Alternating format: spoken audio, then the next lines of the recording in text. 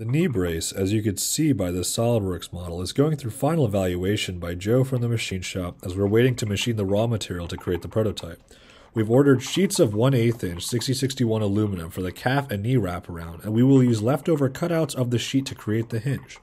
We've also ordered 1/4 inch 6061 aluminum to make the back plate of the hinge and to allow for a strong base to mount the other components.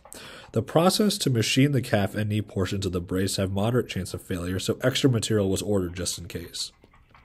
Pins were ordered separately as advised by Joe.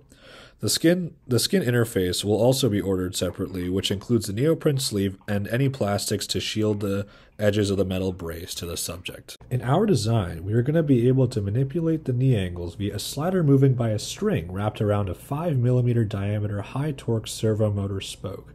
We will mount the motor to the hinge so that the length of the string does not have to be adjusted during knee bending, as if it were mounted to the brace itself.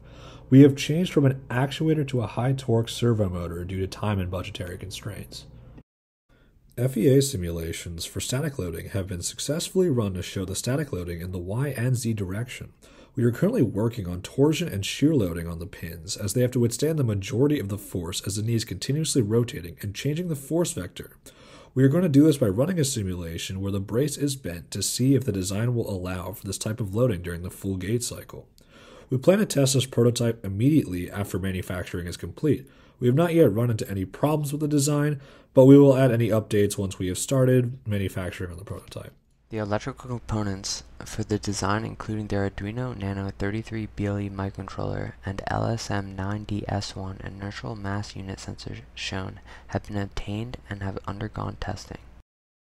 Shown here is testing of the accelerometer sensor to read data in the X, Y, and Z directions as displayed on the serial plotter.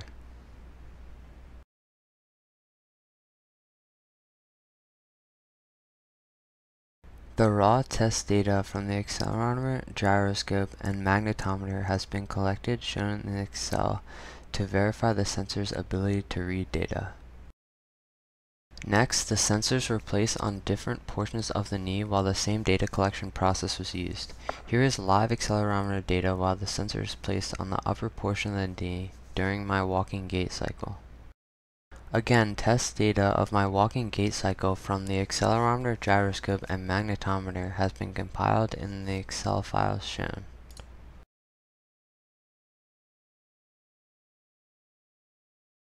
For the next portion of our project, we will focus on processing this data into information that can be used to communicate with the servo motor in order to make the brace adaptable, and also implementing the electrical portion to the physical brace.